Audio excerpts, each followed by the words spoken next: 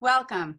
You are listening to Sanctuary's Coffee and Conversation, a virtual interview space. My name is Myrna Haskell. I'm co-founder of Sanctuary Magazine, an online publication for women that empowers and inspires with a focus on women in the arts, women business leaders and humanitarians who make a difference in their local and global communities, women's health and wellness, and a variety of articles and inspirational travel, career journeys, and finance. You can find us at sanctuary-magazine.com. Today, I have Dr. Marisa Moeller joining us. She is the owner of the Alternative Therapist Partnership. For decades, she's been providing services in traditional psychotherapy as well as holistic alternative therapies to clients in the Hudson Valley region of New York, as well as Brooklyn, New York. And more recently, Marisa has been providing virtual services to clients. Welcome, Marisa. I'm excited to have you today. Hi, Myrna. Thank you so much for having me. Sure. And I've come prepared with my coffee. Keeps me going in the morning. So I'm excited for you to share your expertise. I wanted to ask you first about the fact that you have told me previously that you've been receiving a wealth of calls from people lately. And of course, we're experiencing this health pandemic right now. People are, upset about the social isolation. They're not able to visit with elderly loved ones. You might see large families who are stuck under the same roof with parents who weren't used to maybe educating their children from home. The situation with the newness of working from home or people who aren't employed. There's all kinds of things going on that have caused anxiety. So I was wondering from you what you've seen with people who have been calling you and asking for help with what some of the major issues are that people are dealing with. Well, personally, the people who have been calling me have been dealing with exorbitant amounts of stress. And that stress comes in different ways to different people. As you mentioned a little bit, isolation, that's a big issue, especially people who are living alone or feel cooped up in small surroundings, apartments where they have no backyard, can't get out. Of course, the economic issue, very hard for people right now. A single parent household suffering greatly. Also, believe it or not, people missing life events, whatever that may be, whether it's a dance recital, graduation, wedding. These are important to people, and that is putting a lot of stress on them as well. So I would have to say it is definitely stress. Yes, and I hadn't even thought of the milestones that folks are missing. And now that you brought it up, my nephew, it wasn't a high school graduation, but he's missing all of his 8th grade end of the year events and 8th grade moving up day. And then of course there's the seniors and the college graduates who are missing out on those really important traditional ceremonies. There's such a variety of things that people are struggling with today. So you've opened up your heart and mind to folks, and you've been offering these virtual services so that you can still continue to help people. But I'm wondering with your industry in particular, do you foresee any permanent changes that are going to happen, perhaps therapists to continue with virtual services, or maybe even they have to change the logistics of their in-person services? What do you see as permanent things that are going to happen as we move forward? Well, I can only speak for myself. I see that my clients are having a much easier time of talking virtually, because from the safety of their own home, they can dial in more or less. They can use the phone. I do have, of course, service that I use that's HIPAA approved, so they feel that they can use the virtual services that way. They feel a lot more comfortable. I have had primarily the elderly people express to me a little bit of concern to go back out now, which that also presents a problem, not wanting to leave the home. That's the other end of the spectrum with this virus situation. Yeah. But a lot of them are fearful. Do they race out? No, they don't want to race out. So this to them is wonderful. They've asked me, many of them, if I'm going to continue with the virtual services.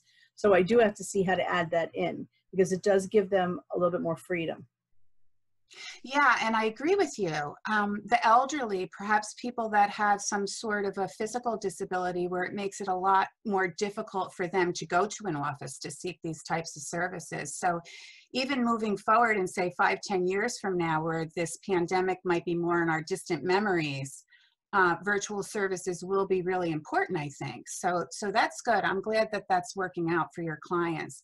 I wanted to ask you a little bit about what a healthy response to change looks like, and if there's anything that you're telling your clients in terms of them moving forward as we're opening up in these different phases to have reasonable expectations, I guess I want to say. I think that the key phrase is start slowly. There's really no other way. Um, you cannot go back to racing in every direction because we really simply don't know where we go from here as far as our employment's concerned, as far as school. I'm not sure about all the states. If I'm correct, I heard 44 states decided not to open the schools until September. Oh, So wow, that I hadn't brings heard with that. it, yes, that brings with it a host of other issues. Um, People that work from home have a difficult time when other people are in the household to set a structure. Others are fearful when they leave the home. How do you leave small children unattended that have to do Right. school? There Yeah. are a lot of things that we have to actually take baby steps towards. That's all we can do. We have to move slowly, one thing at a time. Venturing to the supermarket is still a big issue for people. I do have some clients, they finally went out. They went to facilities that had service outside, where whatever it was that they were purchasing or doing, they were able to pay outside, stay outside, they were comfortable. So there's I going to be don't know. more of that probably. Right. Marisa, I don't know right? how, right. I don't know how comfortable they would have been walking in somewhere, Okay. because I think that there's going to be a lot of lines. And with that also comes a lot of frustration waiting online. Hot summer days, waiting your turn. Oh, absolutely. People That's have a hard time anyway waiting I in know. line, right? And that's why my phone is constantly ringing. It's Yeah, your phone's constant. Well, I'm so glad you're there to help people. That's fabulous. So let's talk a little bit about the different therapies that you offer. And I was just wondering if there's specific therapies that you think in particular help with, say, situational anxiety or fear of the unknown. well, I think that everybody should start the day with meditation. I myself do 10 minutes if you can't Just do 10 more. minutes, 10 minutes first thing 10 in the minutes if morning. you can't do more, a little guided meditation. That already sets the tone for the day. Okay. And of course, we do have life's issues that creep in and frustrations that creep in, and we can only address them one at a time. We just can't take everything on all at once. It's impossible. So the meditation allows you to set the tone, relax, and get your mind ready for the day.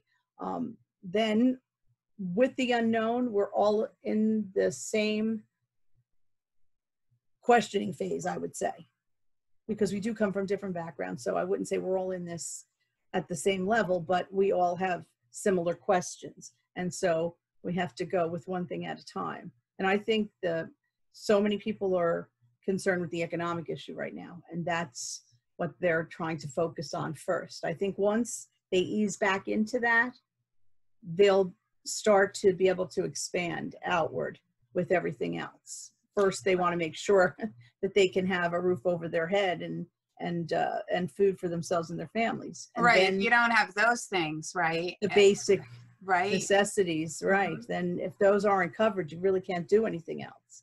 And actually, you have no time to stress over anything else if you're stressing over those things. That's right. That's right. You mentioned the elderly before, and I didn't ask this specifically, so I'm just wondering, do you think that the elderly community, because so much focus has been on the fact that they're a very vulnerable part of our community, if we're going to see that they're asked to stay indoors and to stay separated from their families and loved ones to the point where, they start to experience depression? I'm not sure if any structured system is going to tell them to stay indoors, but I think that a lot of them may self-impose that Yeah. on themselves, which is it's scary, it's frightening, it's a sad state of affairs, and I think that family members are going to have a hard time too dealing with that, because there have been some elderly people making comments, a lot of things they don't understand. They're isolated and they're sitting home. They don't understand all the technology that's Yes. being used Good and being point. spoken about. They're Mhm. not taxing their mind as much, so they're becoming a little bit more frustrated with what they hear and maybe not comprehend. And I think that that further sets the tone to isolate themselves, because they're fearful to go out. They're fearful, will they be sick? Will they be around people that are sick? Will things change so much that they Right. don't recognize things? That's very frightening for them.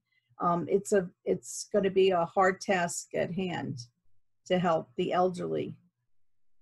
That's right. And you're probably going to see an increase in clients from that particular demographic as well. Is there anything perhaps for listeners who don't know you yet that you would like to tell our audience that you feel is something special about the services that you provide, perhaps what your style is as a therapist? Well, I do traditional psychotherapy, and I do use an eclectic mix of cognitive therapy techniques. However, I find that most of my clients like coming to me because it's more like sitting and chatting. It's not a strict 50 minutes in and out. Oh, that would put Or, stress on me if I thought I was on the clock. right? More stress for people, right? Yeah. Especially at a time like this. Sometimes I find that they stay a lot longer than first expected, but sometimes I think that, especially the initial step, they often need it. They haven't had anybody to talk to at all. I can actually see their body changing physically. They just relax when they're sitting in the chair, or even now on the screen, because so many are freed from the fact that they can just talk to me through their screen at their home. This is like wonderful for them. Right, because they're in a comfortable space probably too, right? They're in their Their own environment. Their Yeah, I could environment. see that. I could see But that. yet but yet they have that reach outside. Those that understand the technology, I'm trying to, and it's not the elderly, it's anybody who doesn't understand the technology, trying to help them with that as well. Not to be so fearful of it. They're just terms. They're all terms, Well, It's, it sounds like you really care about the people that you're helping, and that's makes my heart sing. So, oh, thank you. so how can listeners reach you, Marisa, if they want some help?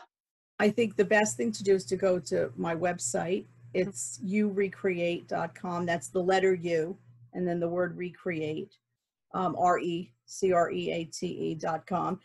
There I have a screen that you can either get the phone number to call, because we had set up, because we have to go through the HIPAA approved system. So we set up appointments that way if you want virtual, or the phone conversation. But there's also a form that they can fill out if they want to just start with that first. If they're a little leery and they want some more information, they can just send in a quick note that way too. Okay. So we respond. Usually I respond within 24 hours. Oh, that's great. That's great. So everybody who's listening, if you would like some expert advice from Dr. Marisa Moeller, go ahead and visit urecreate.com and you can get all of the information from there. Well, Marisa, it's been truly a pleasure talking to you today, and you're just a wealth of information for people, and I'm really, really happy to talk with you so that you can share your expertise with our listeners. Oh, so thank you, Myrna. Sure. So I want to thank everyone for being with us today. Again, you've been listening to Sanctuary's Coffee and Conversation, and you can find Sanctuary Magazine at sanctuary-magazine.com. We would like to wish all of our listeners and our readers health, happiness, and inspiration. Take care, everyone.